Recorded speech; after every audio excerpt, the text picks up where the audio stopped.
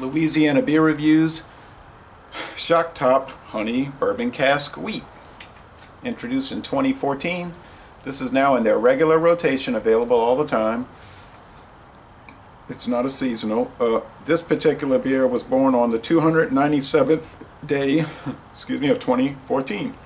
It's a wheat, sort of like a wheat ale brewed with honey and spices. And they talk about all the spices on the website, but they use lemon peel, orange peel, lime peel. They age it on bourbon cask staves. They have natural flavor. On the website they say they have artificial flavors.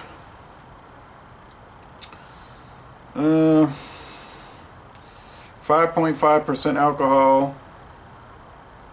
Now you see on the bottle it doesn't say artificial flavoring, but on that Anheuser-Busch website called Tap Into Your Beer, it says artificial flavoring. That's the site you want to go to. That'll give you the complete rundown. It'll give you the complete rundown of the ingredients in this beer. Water, barley malt, they said malt extract, hops extract, yeast, the honey.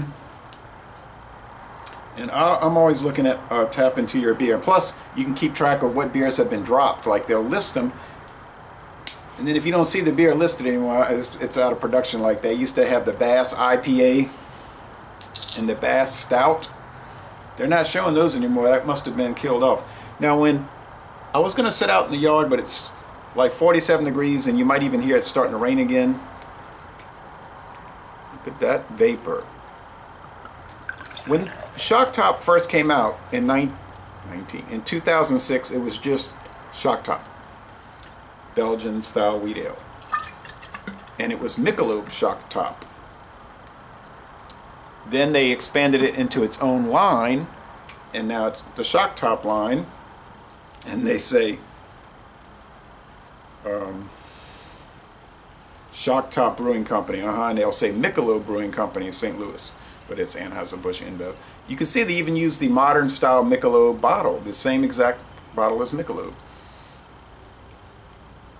So this beer used to be on the Michelob website.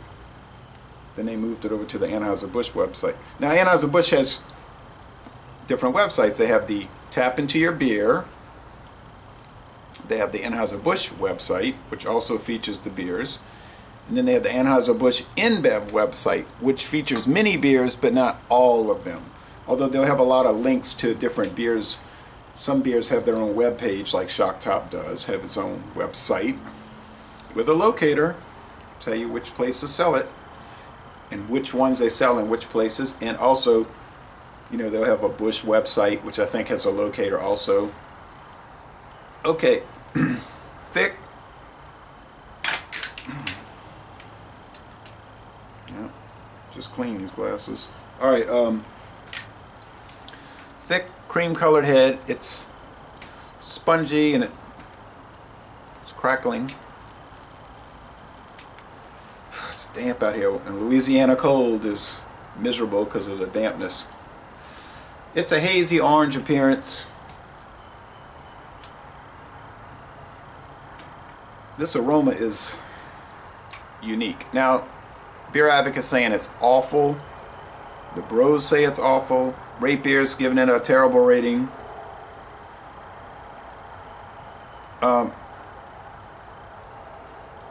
It doesn't look awful, and it doesn't smell awful. It smells strange, like a spiced wax candle. You know, these spice candles that you can get at these stores like Cost Plus, World Market. It kind of reminds me of Pumpkinhead, Shipyard Pumpkinhead. No, it doesn't smell like pumpkin, but it has that spice candle thing.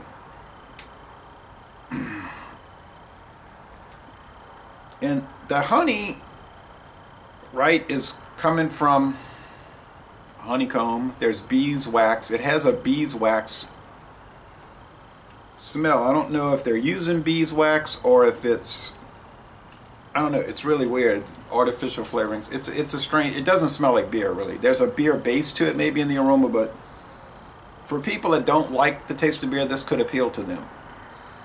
For people that do not like spiced and flavored beers like myself, it is not generally going to appeal to us. In the nose, when you take a deep inhalation, you can pick up the spices in the back. or in the sinuses. It's unusual.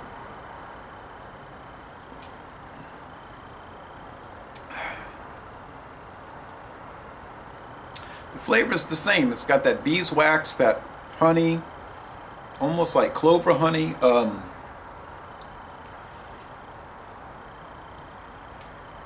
The wheat bread, maybe a little bit of the orange, lemon, and lime peel. The bitterness is very low. The mouthfeel is medium to heavy. The finish is wet and spicy. I don't mean heat spice, just, you know, coriander type thing.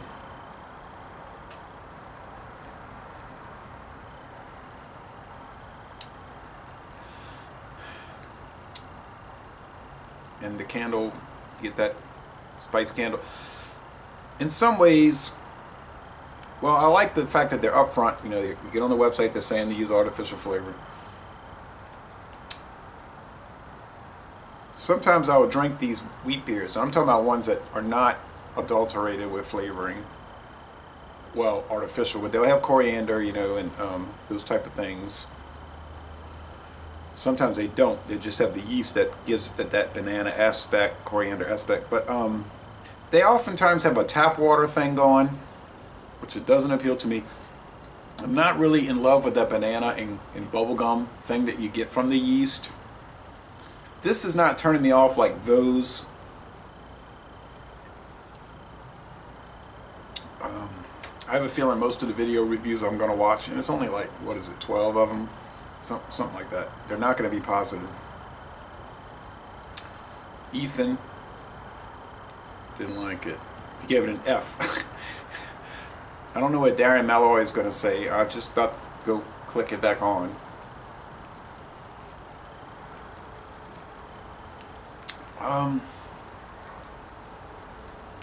I see some tiny bubble streams now. This is a real one. This is a real hard one to pin down.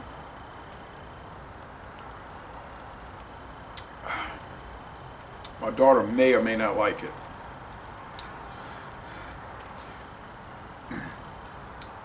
You do have to try it yourself. How do I give it a fair score? Well, I would definitely recommend trying it just because of the oddity of it. It is unique.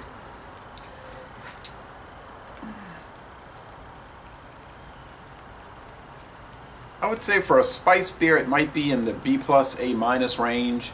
For beer overall, it's so difficult. You almost really can't give it a score, but I'll say it's good. I mean, it seems like something they took a little time with.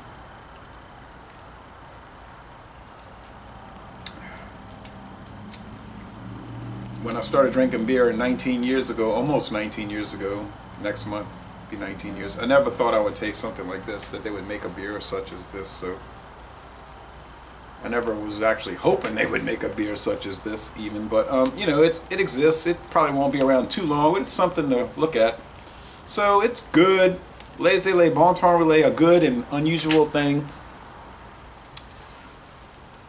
I'm not gonna get to walk again today. So, and y'all come on down to Baton Rouge and go to a Southern University Jaguars basketball game.